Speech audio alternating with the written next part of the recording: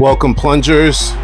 Thanks for pulling up and tapping in as usual. I realize that I don't do this, so I'm gonna say this now. It's your boy Chase coming here with another gaming video from Full Plunge Gaming.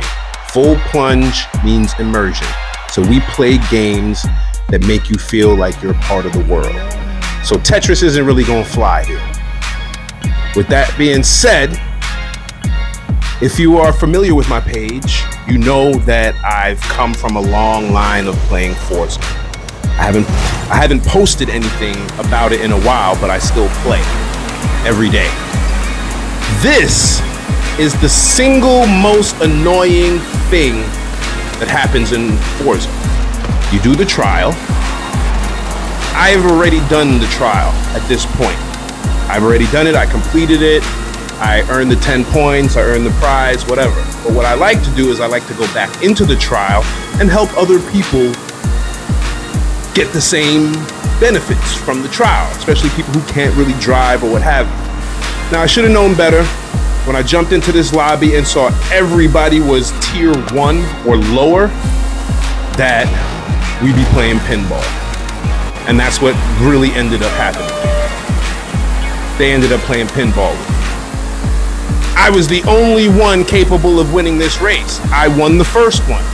The next place person that came in after me on my team was in 6th place. 6th place. I came in first. Needless to say, we didn't have enough points to win the first round.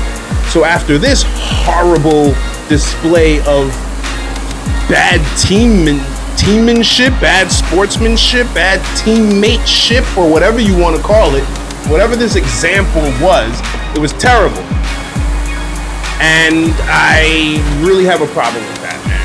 Like, if you have an issue, if you're doing the trial and the person you're racing with already did the trial or already won the first race easily, like beat you really badly, why wouldn't you let that guy go ahead of you? In fact, I put up one of those little text messages, whatever they're called, the text messages. So I put one of them up, and I specifically put "coming through," so these people know, all right, move to the side, let me pass you, and let me finish this race. But no, everybody wants to beat their own teammate for some reason, and just let the red cars go ahead. It doesn't make any sense.